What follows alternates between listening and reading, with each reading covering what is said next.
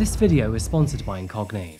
Emerald green mountains, cascading waterfalls, and pristine beaches adorned with golden sands. These are just a few of the things often said about the tropical islands of Hawaii. But these lands are also filled with dark mystery and intrigue, with more than 100 people still missing from the island to this very day. When Japanese tourist Masumi Watanabe returned to paradise, she had no idea that she had joined this number, or come face to face with a heartless killer who, to this day, still refuses to accept his deplorable actions. But no matter what this man says, the evidence against him is impossible to ignore. Today, we're diving into the world of Kirk Lankford, his encounter with Masumi Watanabe, and how this man received the longest second-degree murder sentence in Hawaiian history. Welcome back to Coffeehouse Crime, folks. My name is Adrian, and today we're looking at the case of Masumi Watanabe. Now, sometimes a body is not required to convict someone over murder, and as you'll see in this story, there was enough evidence to take Kirk down. By the way, if you like coffee, then I have a surprise for you at the end of this video. Before we begin, today's video is sponsored by Incogni. Many of you will know of Incogni by now, and I wanted to remind you of the importance of online safety. Incogni does a fantastic job of protecting your identity online by removing all of your data from the market. It reaches out to data brokers on your behalf and requests all of your data to be removed. They'll even handle any obligations for you. Remember that every time you subscribe to a newsletter or sign up to a new website, you typically have to accept the terms of service. And by accepting the site policy, you may be giving consent for your data to be sold and resold by hundreds of data brokers. Many of these data companies retain personal information like your name, gender, online name, shopping habits, and even your address. And all of this can lead to impersonation, fraud, and, of course, stolen identity. But if you sign up to Incogni with my unique code CRIME, create an account and grant them the right to work for you, their automated system will contact data brokers on your behalf and request your data to be removed. You can even see the type of data broker and their risk factor. So far, Incogni has currently removed 65 threats identified with my email address and still actively searches to remove more. Protect your online privacy today. Incogni's offering 60% off to the first 100 people who sign up using my unique code CRIME below. I'll go ahead and leave that in the description and the pinned comment. Thank you to Incogni for sponsoring today's video, and thank you to you folks for supporting us content creators. Right folks, let's get straight into this one. Please grab yourself a coffee, pull up a seat, and get ready for the deep dive. This is the case of Masumi Watanabe.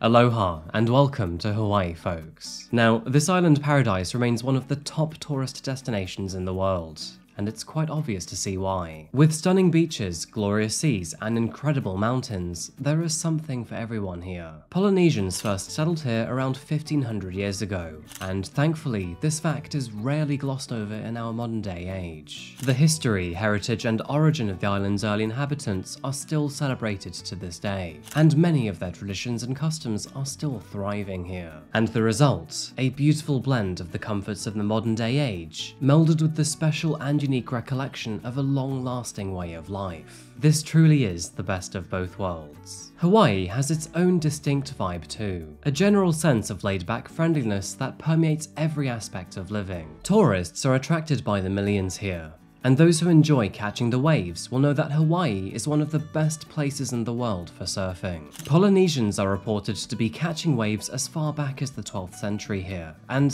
to be honest, it all makes sense. I mean, if you live somewhere with waves this good, you'd be daft not to. With the likes of Kona Coffee, Lanikai Beach, and Jack Johnson, Hawaii is home to many great things. I could go on about this place for days, and it's somewhere that I'd love to visit again as an adult. Saying that, like all other places, there is a dark side to Hawaii too, and this case proves to be a cold shadow in its morbid history. Before we find ourselves in Hawaii though, we must first travel 4,000 miles northwest to the Japanese island of Sado, a small yet scenic island just off the mainland of Honshu. And it's here, in this other corner of paradise, that we could find the life of Masumi Watanabe. Masumi was born here to her parents Hideichi and Fumiko. She was the family's youngest child, with her two older brothers Kenya and Ryo completing the family lineup. She grew up in a happy home, surrounded by both love and familial support.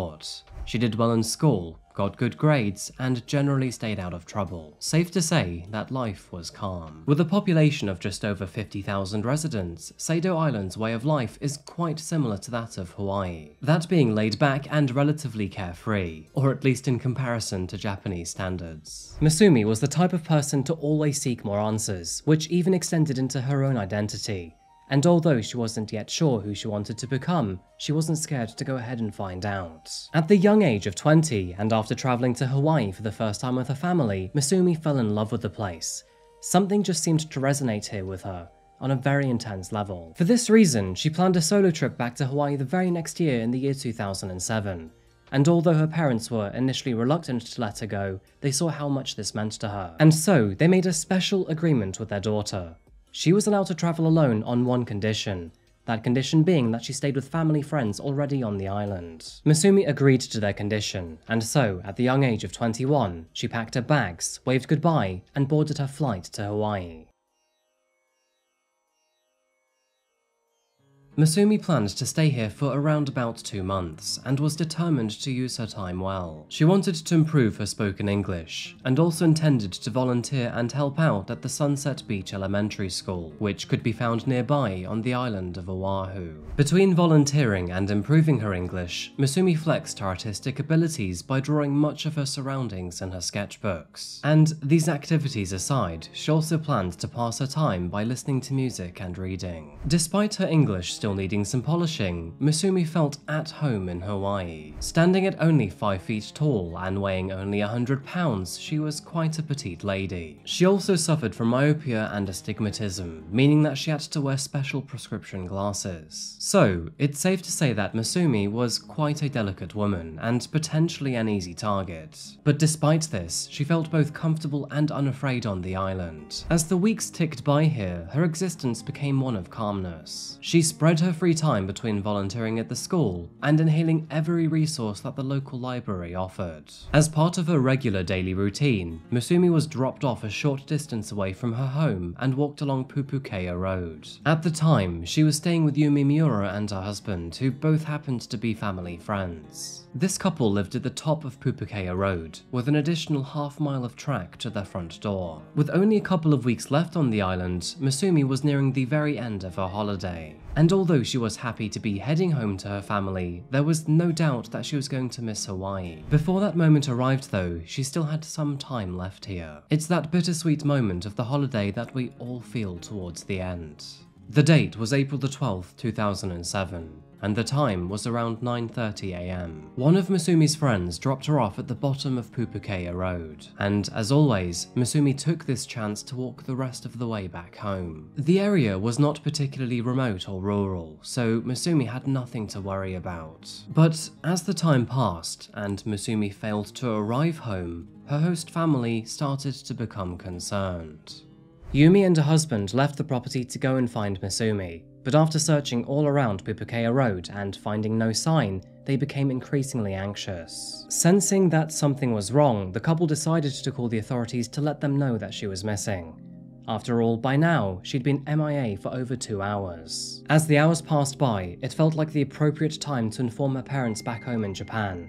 By now, news was spreading all across the island, so it was only fair that they knew too. Locals were soon searching both high and low for Masumi.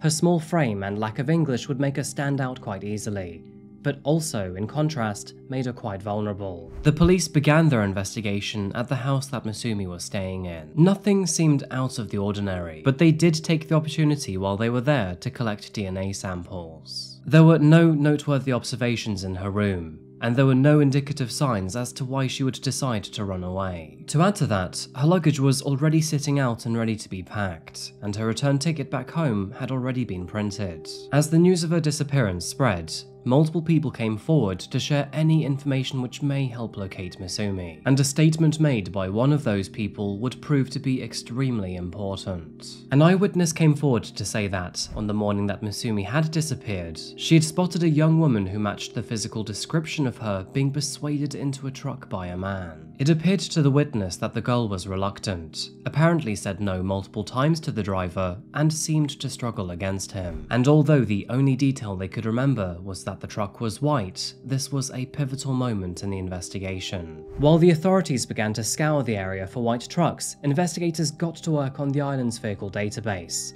And that is when a second witness came forward with an almost identical story. However, this witness could provide one additional detail.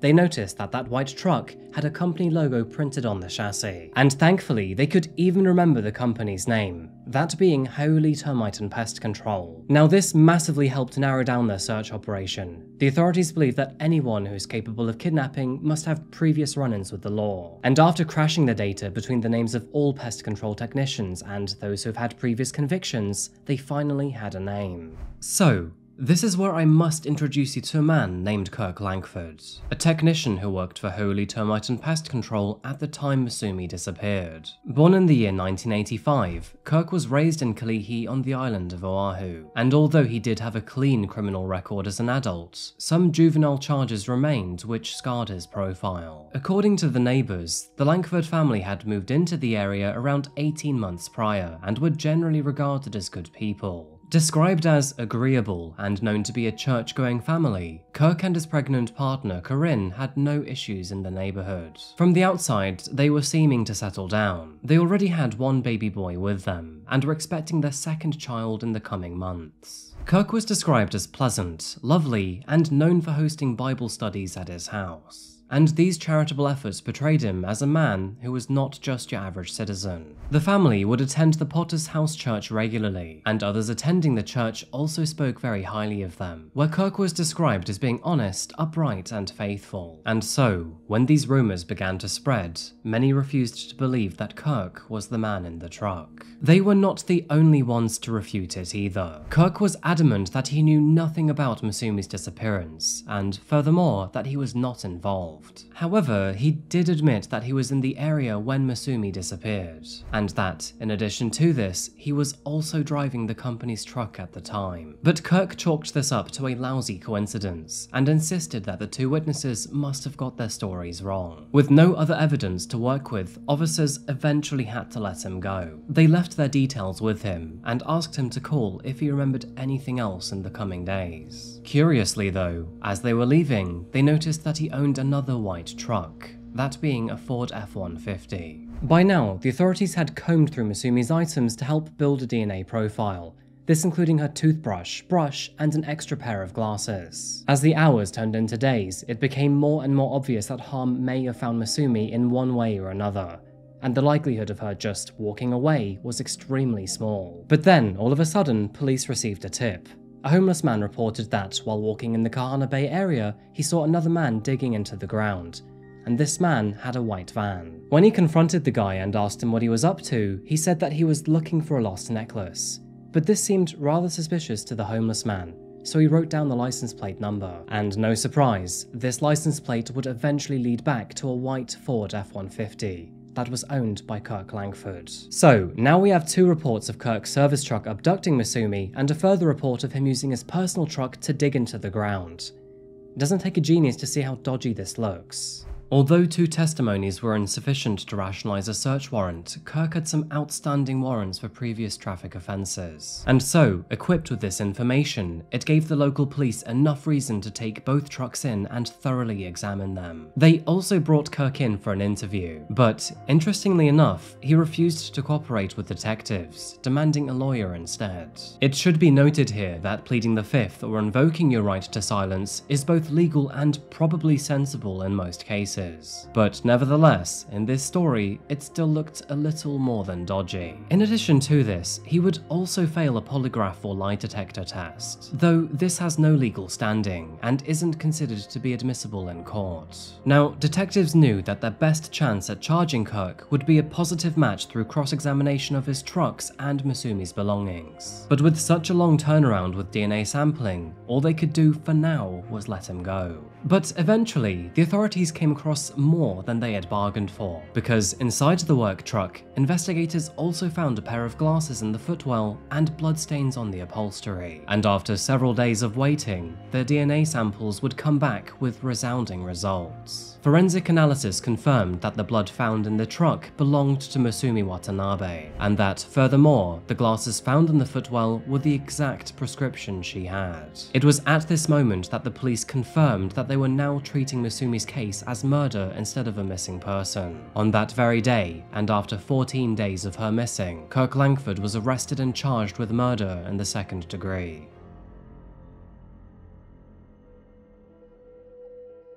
You know, it's funny how people seem to change their stories despite also claiming that they have nothing to hide.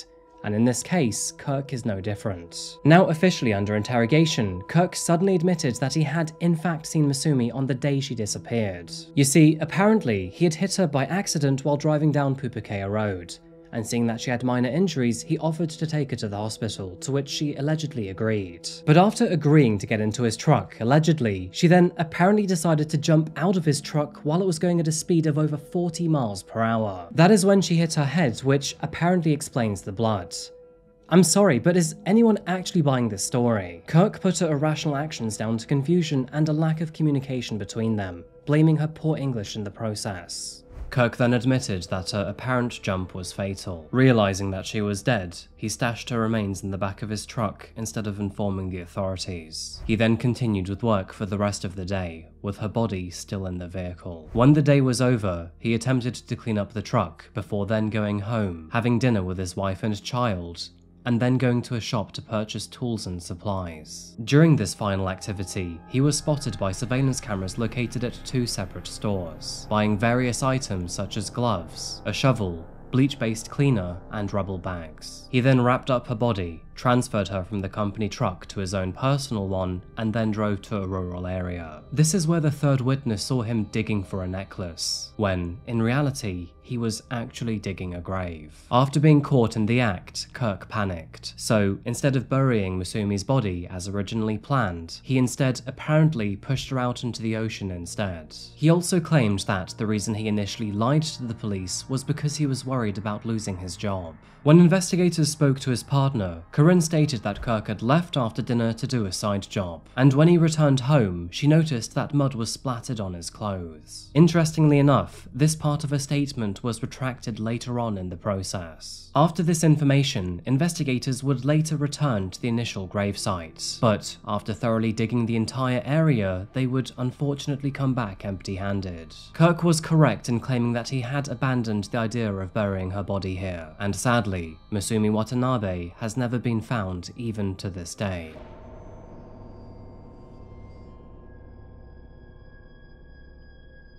Now, despite her body never being found, there was plenty of evidence to build a case against Kirk Lankford. This includes testimonies from multiple witnesses, positive DNA matches between Masumi's belongings and the trucks, and even parts of Kirk's own testimony. And so, on this basis, the prosecution decided to charge him with murder. It is worth mentioning here that, without any signs of premeditation, it was not possible to charge him with murder in the first degree, or at least not without the high risk of him being found not guilty, and so, murder in the second degree was selected instead. On March the 4th, 2008, which happened to be just under 1 year after Masumi's disappearance and murder, Kirk Lankford's trial officially began. As a matter of self-preservation, Kirk stuck to his second story in court, reciting that the entire event was just an accident, that she decided to jump out of the speeding vehicle on her own accord, and that she had died by accident. Kirk remained adamant that he was not responsible for her death, which I guess is okay in his own little fantasy land, but as for the rest of the courtroom, they all believed he was guilty. Well, almost all of them, not everyone though. You see, Kirk's parents were present in the courtroom, and both of them believed he was a gentle soul who was not capable of murder. Despite the overwhelming evidence at hand, they would also throw further shade back at the prosecution by claiming that Kirk was now some sort of victim to some underground police conspiracy. Well, at least we now know where he got his intelligence from, or lack thereof. The fact that Kirk never surrendered himself or brought forward any information regarding Masumi's death to the police does say it all, really. I mean, he already had one foot firmly in the grave, but he practically sealed his fate after lying to the officers. Although the prosecution does not believe he had pre-planned her abduction or murder, they also refused to accept Kirk's own version of events that day. Crash experts testified that if he had hit her with his car in the way that he claimed, then his vehicle would have been damaged in the process. However, even after examining the truck, no signs of relatable damage were observed when compared to his testimony. To add to this, Masumi would have also sustained much heavier injuries when compared to the ones that he claimed. As you can see, his entire story just simply does not add up to reality. I thought this part was quite interesting, but investigators, the local authorities, and Masumi's family all believe that Kirk did not put her body in the ocean, and instead, they all think that she was buried somewhere in the local area. But Kirk remains adamant that he placed her body into the ocean. In court, he said,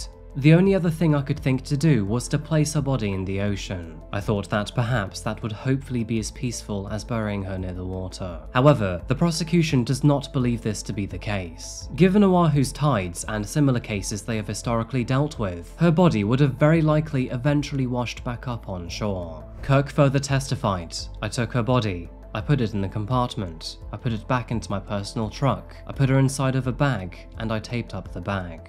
Without a body, it wasn't easy for the prosecution to determine how much Masumi may have suffered. Of course, a more depraved way of killing a victim will usually find a longer sentence. It was speculated that, horrifyingly, Masumi may have been sexually assaulted before being tortured or suffocated in the bag. Hideyoshi and Fumiko Watanabe attended the trial with the support of a translator. At one point in the proceedings, Kirk addressed them directly to say, "I did not do that to your daughter. I hope you know that she did not suffer. I did not torture your daughter." But Masumi's parents, much in the same way as the authorities, did not believe that Kirk was telling the truth. Her father said, "It haunts me every day because I can hear Masumi calling for us to take her home. Her cries are incessant in my ear." Addressing him head-on, her mother Fumiko said, "We will know no peace until we can take our beloved daughter back to our family and give her a decent burial in Japan." After all of the evidence was considered, it only took a day and a half for the jury to reach their verdict. In the end, Kirk Lankford was found guilty of murder in the second degree, and therefore was given a life sentence.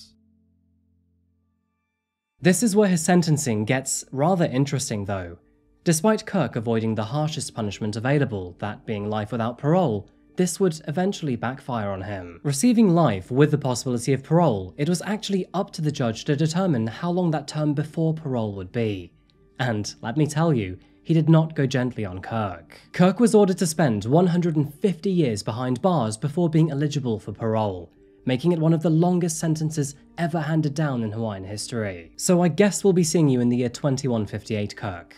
Good luck. But there were complications several years later. Since Kirk's sentence was over triple the guideline maximum, and the jury never filed a letter of justification, it was argued that this was potentially unfair. Luckily though, that motion was ultimately denied, as was Kirk's own personal appeal. And so, with that in mind, hopefully he'll spend the rest of his days behind bars. Words can't describe the pain felt by Masumi's family and loved ones. The loss of a child has to be one of the most devastating feelings in the world. Add murder to the mix, and a body that has never been found. Well, we can only imagine how heart-wrenching that must be for Hideyoshi and Fumiko. Masumi was a shy, introverted, and kind young woman who was still finding her way in life at the tender age of 21. Something about the Hawaiian Islands clearly resonated with her. I mean, we all have that special place that compels us. And for Masumi, it was Hawaii. And it's a tragedy that, amid her personal paradise, she found such a vile, horrible creature. What truly happened to Masumi on her final day in this world is only known by one man, and for reasons known only to himself, he still sticks to his fanatical story. Maybe one day, when he decides to stand up with courage and decency, we will know what happened to Masumi. But for now, as a consequence of his own inability to face the monster in the mirror, her family must live with despair. All Masumi's family want is closure. They cannot take back the awful actions inflicted on their daughter. All they ask is for Kirk to reveal the location of her remains, so that they can finally bring their daughter back home. I found this comment to be both gentle and fitting to end the video on, but after his sentencing, Masumi's mother said the following: "Even after all of this, we still bow humbly to you, to beg and plead to show us some way that we can return her remains home. Let's hope that one day he finally does." You know, part of me wonders if Kirk has lied to himself so much that he now actually believes it to be true. And there is an actual term for this known as the illusory truth effect. But I still can't believe how bad Masumi's parents must be feeling. And all of this is just perpetuated because this man won't look at himself in the mirror. Let's hope that he does eventually spill the beans, but at least for now, I have to wrap this case up here, folks. Before you go though, what are your thoughts to this case? What do you think Kirk's motive was, and what do you think he did with the body? Do you think it's still underground, or do you think it was actually sent into the ocean? As always, please share your thoughts in the comment section down below. I do honestly try to read all of them, and I really appreciate your time. If you want to support me in the channel, then please check out my Patreon, or alternatively, check out my social media profiles to catch me and Nero on our adventures. So, as many of you know, I launched Classified Coffee with the Blackout Blend, which is a dark roast, but also said that eventually I'll do more roasts. And today, I'm happy to share that I do in fact have another one. Do you want to see? Now, I haven't actually seen it yet because the package only just arrived about 20 minutes ago while I was recording. So I thought maybe I'd open this on camera and see what we have. Okay. Right, so let's take a look. So this is a medium blend. It's known as the Espionage blend. I thought it was pretty smart. Blackout, dark, espionage, both sides. Who knows what the light blend will be if that ever arrives. But yeah, let's take a look. Have you ever tried unboxing in front of a camera? It's a bit awkward. I mean, at least it's not undressing. Okay, so here we have paper.